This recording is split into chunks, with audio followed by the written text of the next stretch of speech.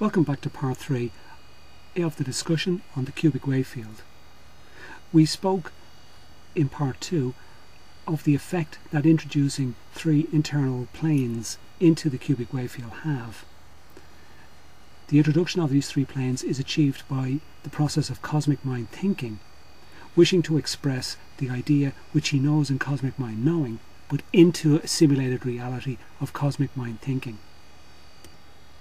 Those 3 internal planes which divided the cube, the undivided cube, up into 8 equal parts, are now free to move, and it is cosmic mind that controls the movement of those planes. For cosmic mind is without his creation controlling it.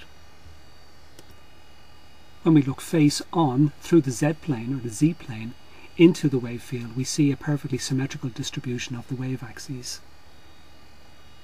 However, when the Y plane is moved as a result of the process of cosmic mind thinking, then a polarity is introduced.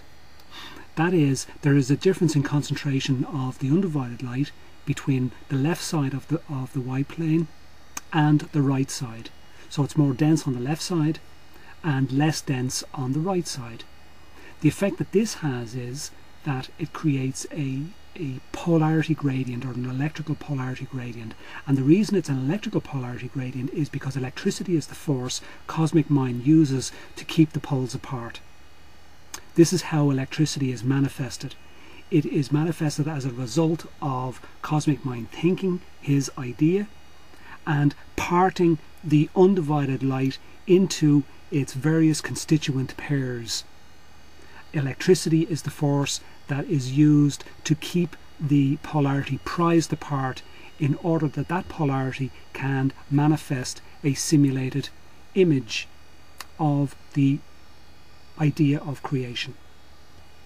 Now, rather than a rectangle, Walter correctly indicates the presence of a polarity and electricity in a cone. Just a point of note though on this particular cone, once you see the apex of a cone closed, it only refers to the apex of the wave in the ++4 position. All other cones have open tops because the generative part of the cycle involves compressing around a hollow center, and the hole is only completed and filled in the ++4 position. So whenever you see a cone like that, just bear that in mind. We can use this graphic here as a reference point when we are talking about X, Y and Z planes moving, and X-axis and Y-axis and which is which. It's just important to know that the Z plane, as I refer to it, is the one that moves in and out of the screen or the page.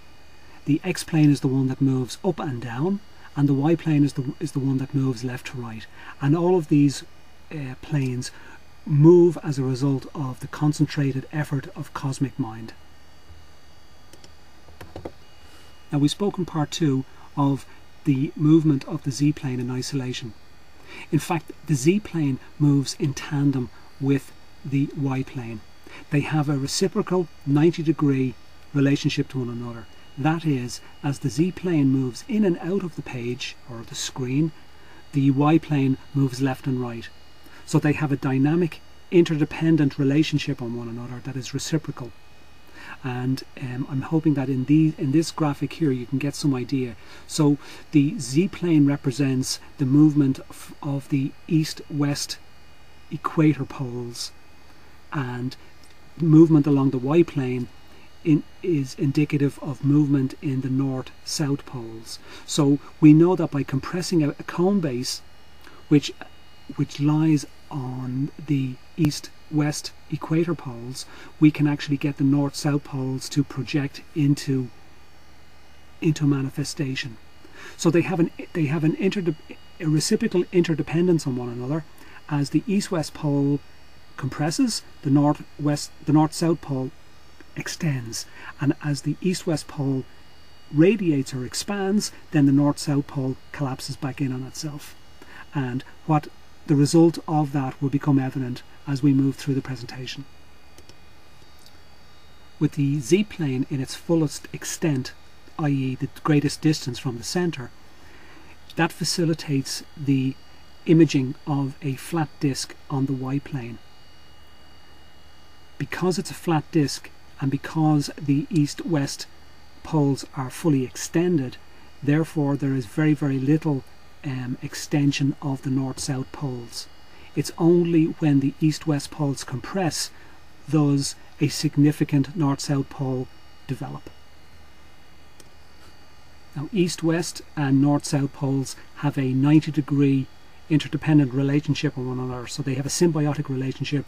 As one pushes in, the other will respond by extending out, and as the z-plane moves away from the center towards the cubic Wavefield edge, the north-south poles will collapse again back in to a flattish disk at the center of the wavefield. So they have this kind of piston, reciprocal piston action. You can see there in the graphic that as the east-west poles move from a position which is far out close to the wavefield boundary, which is by us interpreted as a cold region, so it's blue, but as it moves in closer, compressing the cone base, it causes the north-south poles to extend out into manifestation. So when the east-west pole is fully extended, what we have in fact defined is the zero position within the entire octave wavefield. This is the position that the inert gases occupy, and the inert gases in general are quite flat, disc-like structures. That is, light structures as opposed to solid structures. They have very extended east-west poles, but very compressed or very stunted north-south poles, and that's what gives them the disc-like quality. And we see this type of character throughout the galaxy. By simply reorientating the graphic that we showed earlier, we can now transpose the zero position into a much more familiar position. This position here shown on the screen is also the zero position, but here we can see how it occupies the center of a cubic wavefield. So the inert gas centers a cubic wavefield, and it's from that center that the images are projected into that wavefield. If I reorientate the cone of polarity, you can begin to see the beginnings of a waveform beginning to manifest itself. So a typical waveform has this kind of look to it, but it's based on the reorientation of the cone of polarity. All expressions of creation are based on the cone of polarity, but in order to explain the complete wave, we don't quite have enough information yet. I'll just reorientate the zero position here for a moment. This is the position that the inert gases occupy within the wavefield. It represents an area of complete or almost complete balance, and so therefore will have very little detectable presence in our illusionary universe. You can see here in Walter's diagram that he represents the inert gases there in the top part of that diagram on the left and on the right. That's how the cone bases are formed. The cone bases are formed as a result of very extended east-west poles, which is the z-plane being fully moved away from the center, and it's compression of that z-plane which forces the cone base to contract and compress and enables the apex to emerge from that cone base. So our zero position for the inert gases represents the very bottom part of that drawing there of Walter's, just that part of it where the disk is quite flat. We've got fully extended east-west poles, but very compressed north-south poles. Okay, so we have a model now for the cosmic projector. It is based on a cube that has 6 internal reflecting mirrors. Those mirrors bounce light backwards and forwards between themselves, opposite mirrors, but they also allow light to pass through them in a translucent way into neighbouring wave fields where the harmonic image forms the centre of its own wave field, and the whole process is repeated again. We also know that the introduction of 3 internal planes into that cubic wave field has the effect of dividing the undivided light, and that division causes the manifestation of our entire electromagnetic spectrum, only a portion of which we can actually sense with our eyes. Cosmic mind controls the positioning of those 3 internal planes, because that's what concentrative mind does. It controls its creation from without. So the z-plane and the y-plane have a reciprocal 90-degree relationship with one another. So as one moves, the other moves in a reciprocal 90-degree reaction to that movement. As the z-plane or the east-west poles compress, they cause the north-south poles or the y-plane to extend, or the y-plane at least to move left or right.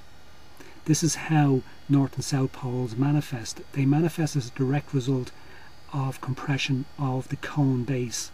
It is the cone base that is responsible for the projection of north-south poles into our perceived reality. Once any movement in those internal planes occurs as a result of cosmic mind wishing to express an idea, we lose the purity of the light in that wave field, and what manifests in its place is our entire electromagnetic spectrum, a portion of which we can sense with our eyes. So any manifestation of an image in a wave field is reproduced in every wave field. First of all, it is transmitted to all other wave fields, and all other wave fields accept that transmitted image and rebroadcast it to all other sub wave fields throughout the entire cosmos. And that's what Walter means by saying that a small little reaction or action here on Earth can be felt throughout the entire cosmos. It's because all actions are reproduced in every wave field. Having the above image transmitted to all wave fields as a static image is complicated enough, but once we start to introduce motion into the wave field, then the tapestry becomes incredibly complex throughout all of the cosmos. That motion is introduced into the wave field by the movement of the X-plane, and we will cover that in the next video. Just checking the show notes below where I have the link to the above website, and you can get some more detailed information and description on that website.